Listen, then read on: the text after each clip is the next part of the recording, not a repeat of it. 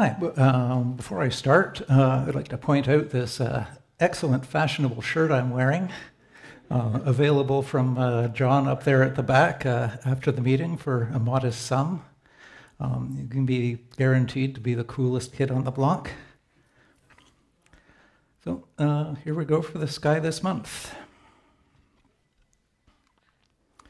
What we have on the agenda tonight, the big picture, the planets, the moon, emission nebula, because I like talking about deep sky stuff, comets and meteors, obviously a variable star. Blake isn't here, so I'm just going to delete that entire double star for Blake's slide. And whatever's coming up in space flight for the next month. So the big picture, here we go. This is what the sky looks like tonight, more or less at sunset. We've got a parade of planets heading off to the horizon there. Venus, Jupiter, the moon, obviously. Ceres, if you've got a good pair of binoculars or a small telescope. We can see Ursa Major and Bootes sliding down into dusk. Okay, here we go. Venus, the moon, Jupiter. We can see Scorpius down there in the south. If we stay up all night and see what we can see in the morning, then we've got more planets. We've got Saturn, Mars, Neptune, Uranus. We've got Sagittarius and all the rest of our ecliptic constellations coming along there.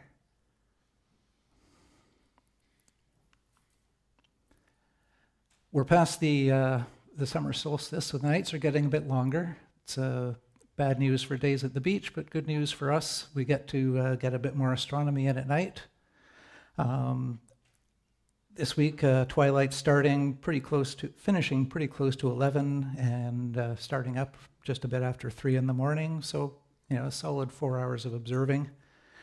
By the next meeting, it'll be an hour earlier in the evening and just about an hour later in the morning. So get up to 6 hours of observing then. Important dates coming up. The new moon on August 11th. Also notice right there, beside the new moon, we also have the Perseid meteors coming on August 13th, nice and close together. There's an eclipse of the moon coming up on July 27th. As usual for these things, it's on the wrong side of the Earth, but since we're being broadcast over the internet here, I'm going to point it out anyway. It's possible some of our viewers somewhere are going to be in position to see it, or some of us will be traveling and be able to get a glimpse of it.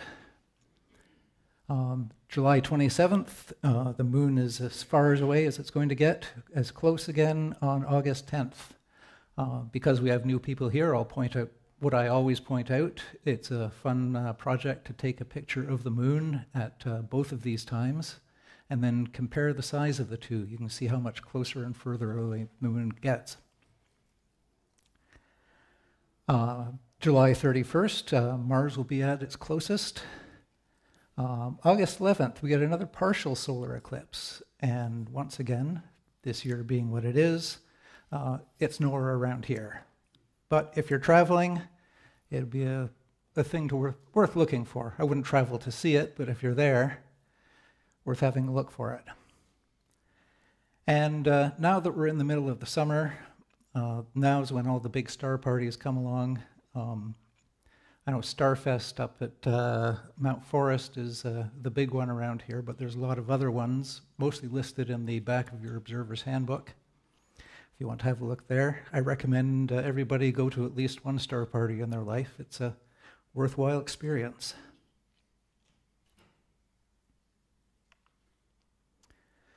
So the moon, first quarter in a couple days. Full moon, July 27th, good time to get out of town, do something else. Last quarter, August 4th, and the new moon, August 11th. And that's going to be a big one because of the meteor shower at the same time. The next lunar X will be 2:15 a.m. on July 20th. I debated whether or not to include this slide or not, because everybody who's seen my presentation before has seen it, but fortunately we have some new people here.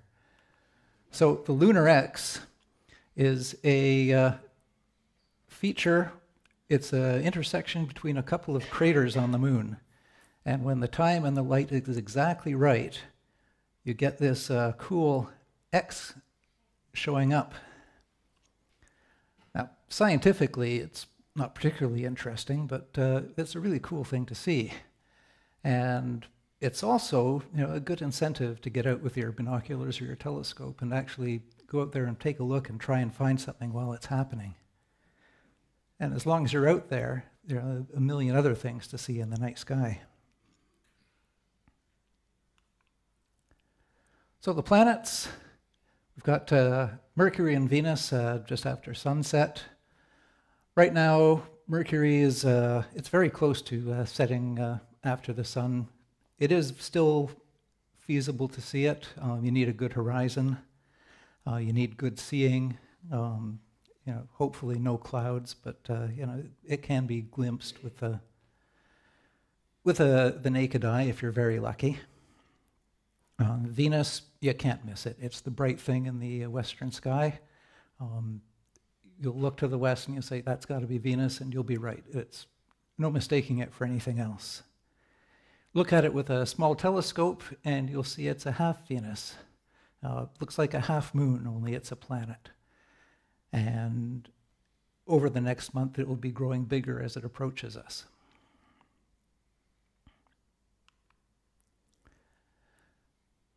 In the morning, we get a big show of Mars, Neptune, and Uranus.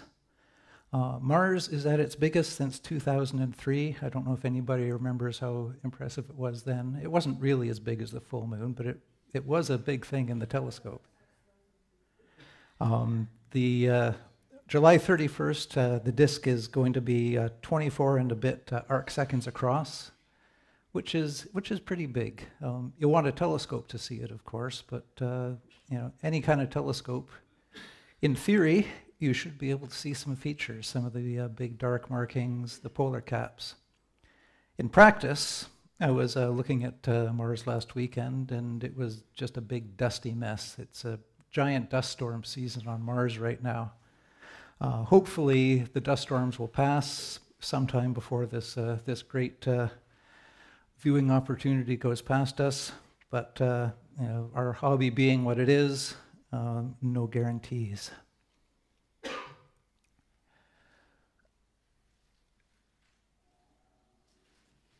Now, as well as looking for all the features on Mars, I know everyone's going to be complaining because they're not going to see anything through the dust. There is also the option of looking for the Mars moons, Phobos and Deimos.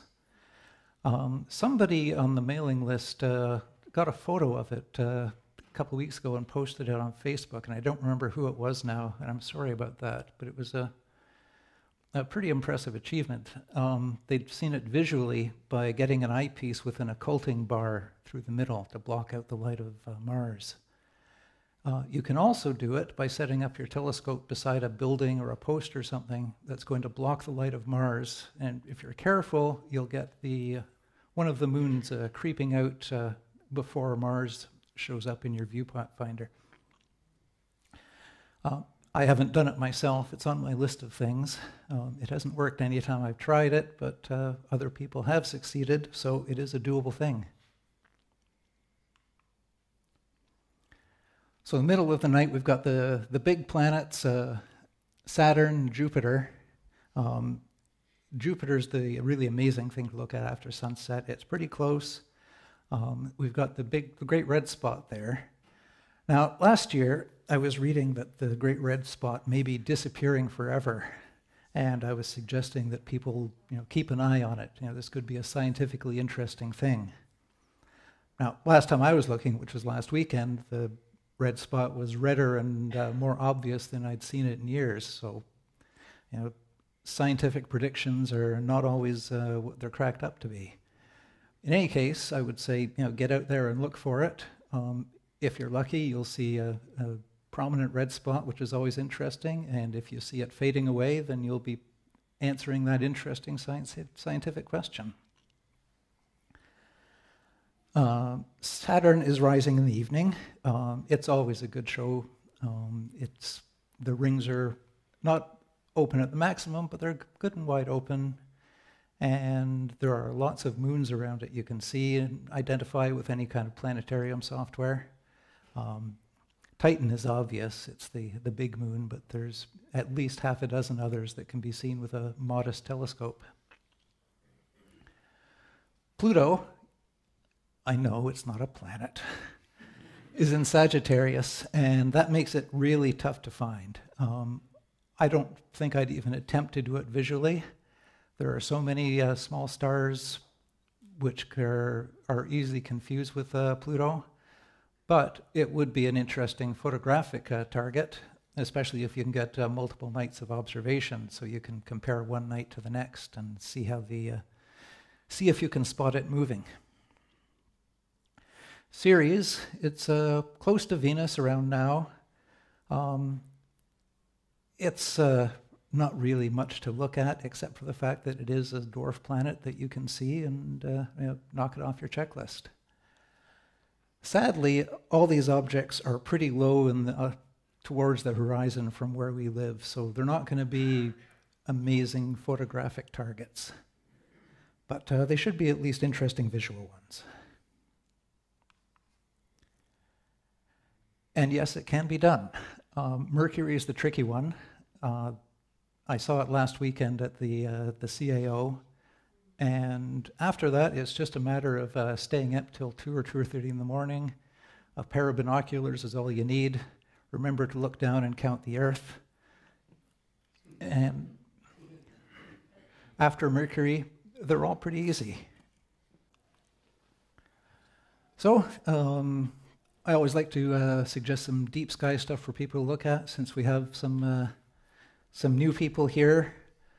They may not have seen these guys. Emission nebula are the clouds of gas in space that glow red as they're illuminated by stars within them. M8 and M20 in Sagittarius. The North America Nebula in Cygnus is good. You can see that with binoculars. I probably saw it 50 times before I realized what I was looking at. I thought it was just unclean optics, but it turned out I'd been seeing it. M17, the Swan Nebula or the Omega Nebula, looks more like a duck to me. These are all good targets for binoculars or small telescopes. They're not great for looking at in the city, but if you have any kind of nebula filter, that will help out. My best advice is get out to a star party, even one of the small ones we have here at Bayview Village Park. Unless you're the guy who brings the biggest telescope, you can always borrow a bigger one and have a look at it, which makes it worth the effort to go out. My favorite summer deep sky object is the Trifid Nebula. It's one I always go to whenever I'm out observing. It's a good one because you can check off most of your list at once. It's an emission nebula, a reflection nebula, dark nebula, and a star cluster all rolled into one object. If you're having a look at it and you've got a nebula filter, you can try with and without and see which part of the object appears and disappears to tell you which is glowing and which has just got light bouncing off it. The dark nebula is Barnard 85, the kind of propeller-shaped thing in the middle there. And if you're interested in crossing things off in your observer's handbook, that's on the list of dark nebula included in the deep sky section. So, comets and meteors. Obviously, the big one is the Perseids peaking on the morning of August 13th. And this year, it is perfectly set for the new moon. So we're going to see all of them. Everything down to anything the human eye can see, we'll be seeing. which probably means we'll be seeing clouds, but you know, that's what our hobby is all about. It's an excellent question. Sunday night, Monday morning? Okay. We can all take Monday off work, call in sick, right? I will. We also have the South Delta Aquarids around July 29th, but it's a much less interesting shower. It's around the full moon. I would say it's probably a good target to try picking up with a radio, looking for reflections off the ionosphere. But I'm not sure I'm going to bother heading out in the night to try and see that one. I've got a couple of good comets coming up. 21P Jacobini-Zinner. Right now it's in Cepheus. I think it's about 12th magnitude, but they're promising, as it gets close to the sun, it could reach naked eye brightness, maybe. C2017 S3 Pan-STARRS right now is about 10th magnitude in Camelopardalis. It's predicted to have a maximum of around 7.5 in late August. And as always with comets, no promises. If we're lucky, we'll get a big outburst and it'll be even better. If history is a guide, it'll be worse. I kind of feel that when I'm telling you about comets, I should be wearing a mask or something so that as I'm being recorded here, no one's going to hold this against me in a month's time when they've fizzled out. Now, we can't go a month without a variable star. Ci Cygni is one I've been working on. It's a Z Andromedae type symbiotic variable. What that means is we have a red giant and a small main sequence star, which may have an accretion disk around it orbiting each other.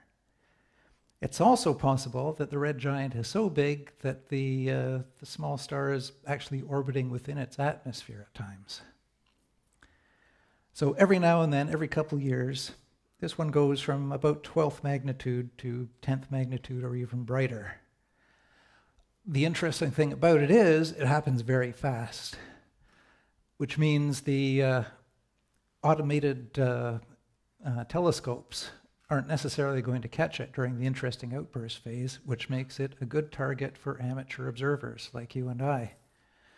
So I would go to the AAVSO website, aavso.org, track down this star, sign up as an observer, print out some charts, and keep an eye out for it.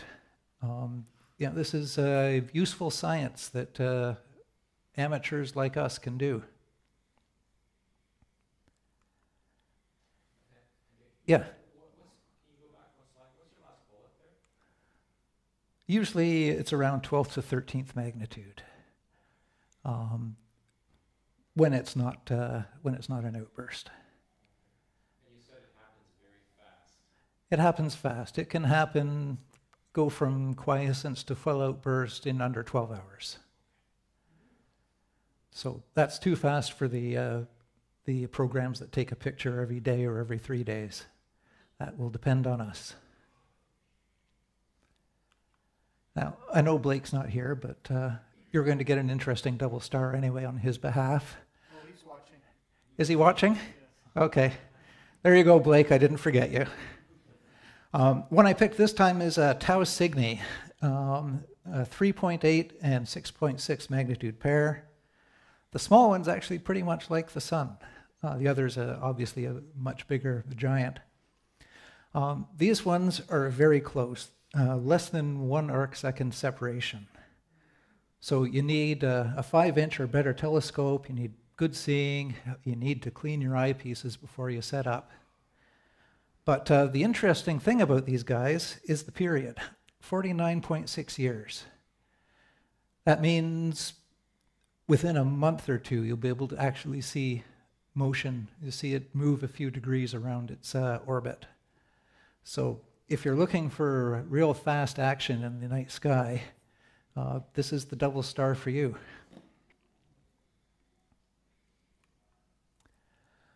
So spaceflight coming up. Falcon launches. Okay, I gotta admit, I don't watch the launches anymore for the launches. They're getting boring for me. I don't watch unless they're going to guarantee an attempt to land the booster. I still think that's cool.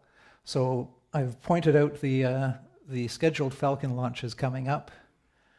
The Parker Solar Probe is due for launch. It's actually going to pass through the outer atmosphere of the sun. So that's going to be some cool science. So keep an eye out for that one. From now to August 11th, the ISS is going to be passing over every night. Heavensabove.com for actual time and location. Because it's so close, it's going to depend on where you are, so I'm not going to predict anything here.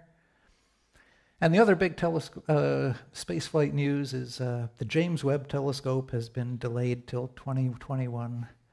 So hopefully they can keep the Hubble flying for just a bit longer. And that's what we have.